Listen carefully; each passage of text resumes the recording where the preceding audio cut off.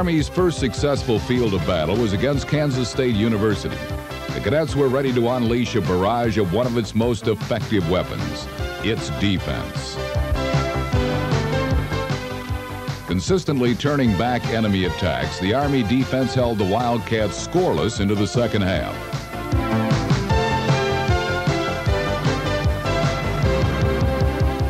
Torrey Crawford, number 9, was enjoying a standout day through the air as well as on the ground. Fellow senior Mark Charette teamed with Crawford for this 38-yard touchdown play. On the first series of the second half, Crawford used the ground route. Freshman Paul Capriati picked up 10 yards. Another freshman, Mike Mayweather, followed his blocking to add 15 more. Crawford knifed into the end zone between the blocks of Craig Raymond and Ken Goodlow for a 24-0 Army lead.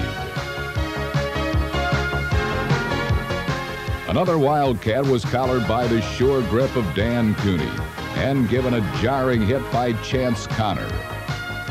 This set the scene for Torrey Crawford's third trip of the day to the end zone.